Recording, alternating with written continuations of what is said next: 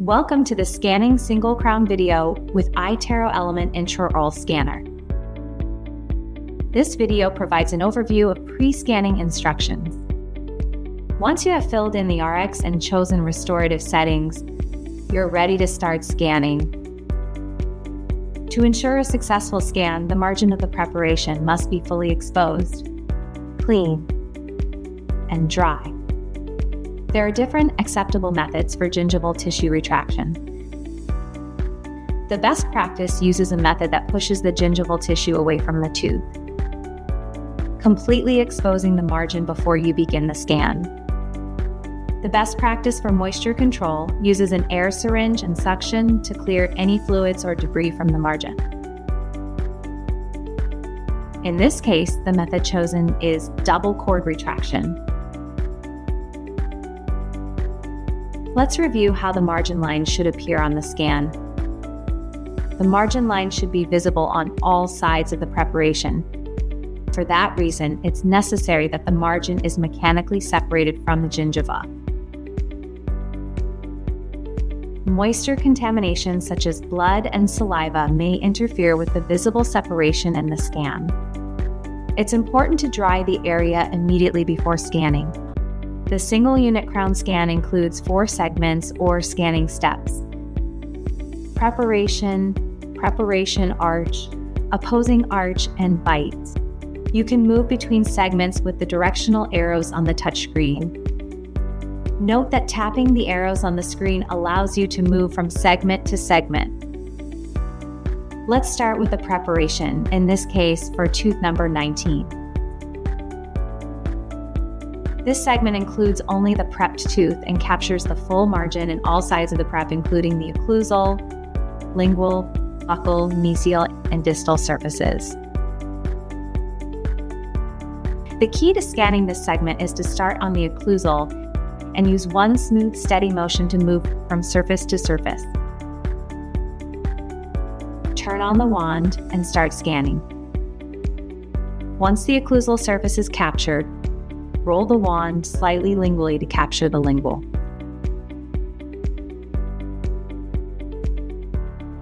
Next, maintaining a steady pace, roll the wand back over to the occlusal surface and onto the buccal, while keeping the wand horizontal to the teeth to capture the buccal anatomy. To capture the interproximal walls, place the wand in the occlusal area and lift up the cord end of the wand to capture the distal wall. The opposite movement, dropping the cord down, ensures the capture of the mesial wall. Stop the wand and assess the scan. Look for any missing anatomy. Confirm the position of the preparation by moving the green dot to the center of the occlusal surface. Let's move to the second segment, preparation arch. In this segment, we will scan the quadrant of the arch containing the preparation. The interactive scanning feedback will identify which teeth must be captured in this quadrant, depending upon the location of the preparation.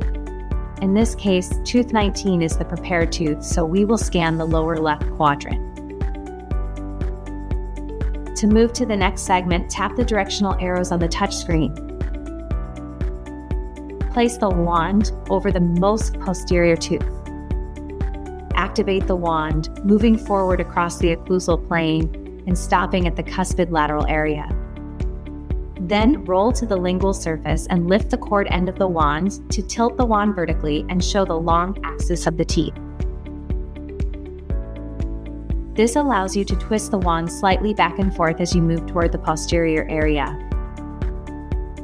capturing interproximal anatomy of the lingual surface. Next, roll back over the occlusal to the buccal, keeping the wand horizontal at a 45-degree angle. The lens should maintain contact with the buccal cusps of all the teeth in the quadrant. Stop again at the bicuspid lateral area. One aspect of the preparation arch segment is acquiring the contact anatomy. Once the preparation segment is captured, continue to capture the contact points. Capturing the contact points ensures that the lab is able to fabricate the crown with adequate contacts. An easy way to capture the contact points is by moving the wand until it is completely perpendicular to the arch as shown. This allows your wrist to turn back and forth. When you twist your wrist back toward you, you capture the mesial contact. Turning the wand in the opposite way captures the distal contact. Let's move on to the next segment, opposing arch. Tap the directional arrows. Place the wand on the most posterior tooth. Activate the wand, moving forward across the occlusal plane and stopping at the cuspid lateral area. Then roll to the lingual and lift the cord end of the wand. Now tilt the wand vertically to show the long axis of the teeth. This allows you to twist the wand slightly back and forth as you move toward the posterior area, capturing the interproximal anatomy of the lingual surface. Next, roll back over the occlusal to the buccal, keeping the wand horizontal at a 45-degree angle. The lens should maintain contact with the buccal cusps of all the teeth in the quadrant. Stop again at the cuspid lateral area. The bite registration is the last segment and is essential for a perfect fit. It is recommended that the patient sit up in order to record an accurate bite registration. Retract the cheek with the sleeve and insert the wand parallel to the buccal aspects of the teeth. Hold the sleeve with 2 fingers. To start capturing the bite, activate the wand and move slightly up and down to capture the gingiva and 3 teeth in a wave motion. The purple coloring on both upper and lower segments of the arch indicates a successful bite registration. The scan has been completed at this point. You can go back to any section by selecting it from the menu. You've finished the scanning process. Tap the mode icon to review the completed scan. Once the scanner finishes post-processing, it displays the occlusal view of the model. The occlusal clearance color map appears to help the doctor access occlusal reduction. The occlusal clearance will show the model from the occlusal if the preparations are in one arch. If both arches have preparations, the display will be from the buccal.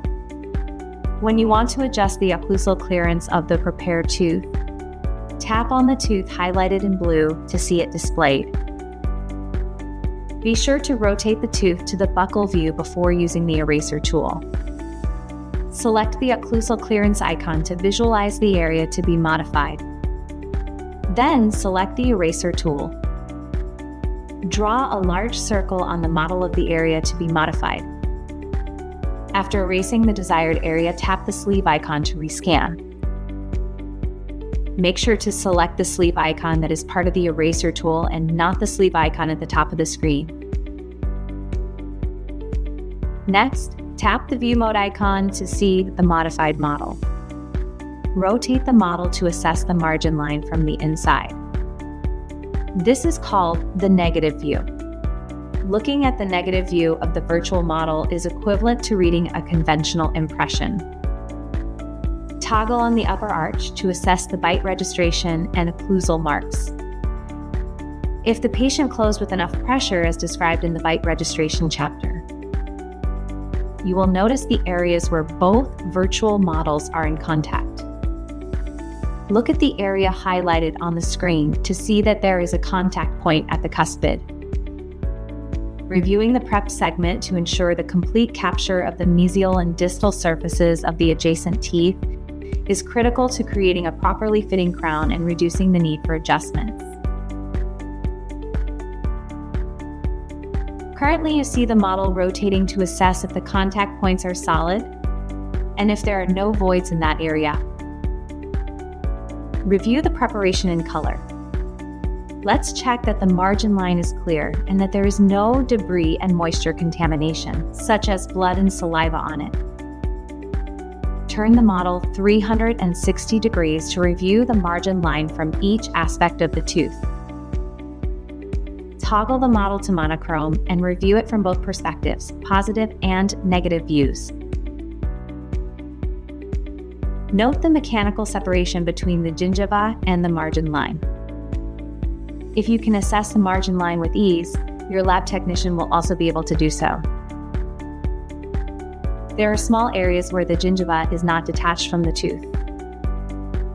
For such scenarios, the negative view is the perfect way to assess the margin contour. Toggle the preparation segment lower left quadrant to analyze the contact points. Note that some voids are present, but they are away from the contact point area. If a specific preparation surface is cut short or expands into neighboring teeth, the preparation separation tool can be used to ensure that the preparation is isolated properly. The preparation area should be highlighted in dark yellow when the tool is activated. This tool has addition and subtraction modes to isolate the preparation from the rest of the arch scan. Tap the envelope icon to send the case to the next stage. From here, you can go back to rewatch any topic in the menu. Remember, you can access the case via the myiTero.com portal on your computer and proceed with the notes from there. It starts with iTero,